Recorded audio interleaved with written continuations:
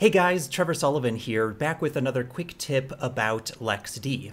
So LXD works on Linux, and it allows you to create virtual machines as well as containers. But did you know that the client utility that you use to manage a LXD server, also known as LXC, actually allows you to run on any platform like Windows, macOS, and Linux? So what that means is that if you're a developer that's using a macOS system or a Windows system, then you can actually connect the LXC client to your list of LXD servers, and you can actually script and manage all of those LXD servers from code that you're actually running on your client dev workstation. So even though LXD itself is a Linux exclusive solution, you can still manage those LXD servers remotely from your dev system. Take care.